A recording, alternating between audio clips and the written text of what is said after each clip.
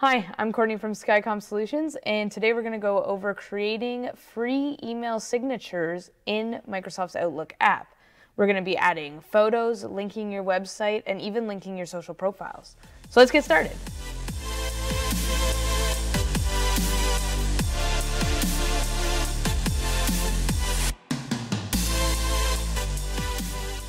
So to create a signature in Outlook, you're going to go to New Email.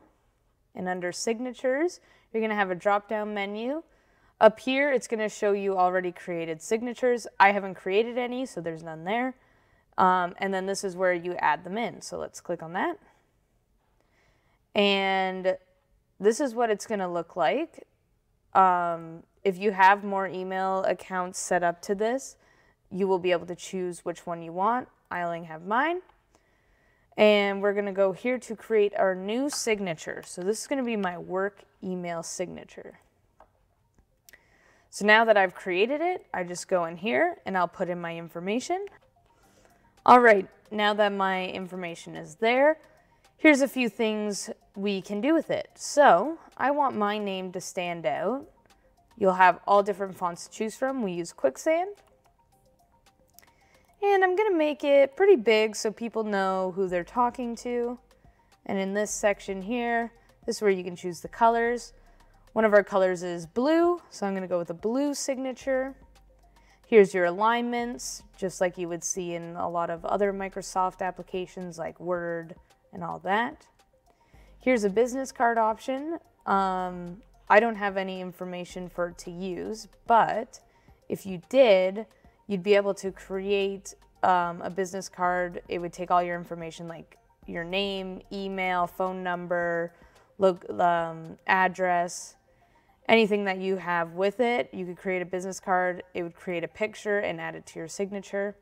I don't suggest doing that because the picture you aren't able to hyperlink anything. So I would just suggest not doing that. Here you can insert pictures, and this is where you hyperlink things. So those are those options there.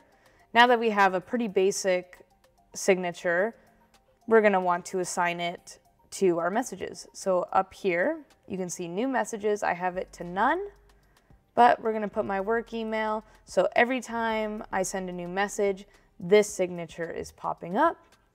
And now they also give you replies and forwards. This is where you could create something that maybe is not as big. It's a different signature that if you're going through big email threads, it's not taking up a lot of space. That's where you would set this one here. I don't think this one is obnoxious, so I'm going to set it up as well. So I'm going to hit OK. And as you can see, nothing has happened, but do not worry. All you have to do is exit out of this message, hit new message, and there, my signature pops up. Now, this is a pretty basic signature. Maybe I want to add a picture of myself. I want to add social profiles. I want to link our website here. I'm going to show you how to do that. Creating a more dynamic signature, I would suggest not doing it in the little signature pop-up they have here. It just limits, it doesn't have as many tools as you would like. So one thing you can do is actually create your email signature right in the email body here. So I'm going to take this information and I'm going to cut it, so Control X. I'm going to go to Insert, and we're going to create a table with two sections. So I'm going to put my photo here, but first let me copy over my name. I want that to go up a bit. And now maybe I want to add a photo here. So I'm going to go back to Insert, and I'm going to go Pictures, this device. There's my employee photo. You can resize this however you like. I want to make it a bit smaller just because you don't need your email signature to be huge. I think that's a good size. As you can see, we got a lot of space here. If you just hover over this line here, you can change it. So that's what I'm going to do. And now we got a pretty nice looking signature. I have my profile here. You can see my name, what I am, who I work for, but we have this outline box that we don't want. So to get rid of these lines, you're going to click on them to highlight it, go to Format Text, and just down here in this little box, hit the drop-down menu. It'll give you a bunch of options, but we want no border. So let's go with that. And there we go. It got rid of our border.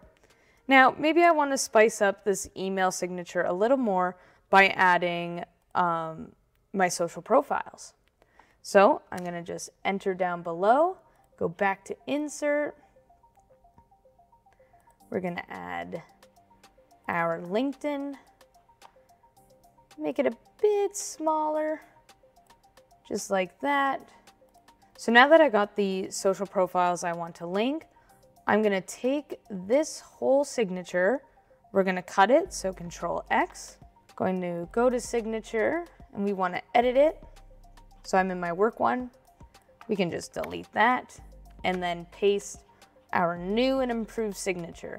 So now that my new and improved signature is in here, I'm going to hyperlink my social profiles. So I'm going to click on my LinkedIn, and then you're going to go over to this hyperlink option.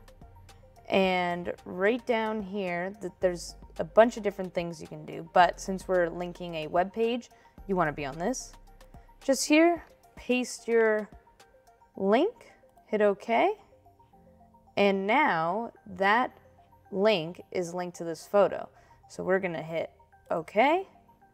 We're going to add our signature here, and now, as you can see when I hover over it, it has our link. So you can do that to all the photos on here, but I'm also going to show you that you can hyperlink your website here. So ours is www.skycomp.ca. And now you can see it has the hyperlink. So there you have it. That's our basic introduction on creating signatures in Microsoft's Outlook. This is a great tool to use if you just want to make your emails look more professional and have a sign-off. You have complete creative control over it. It gives you a lot of options, and it's pretty easy to use. If you have any questions, feel free to leave a comment below. If you want to watch more content like this, you can click here, and thank you for watching.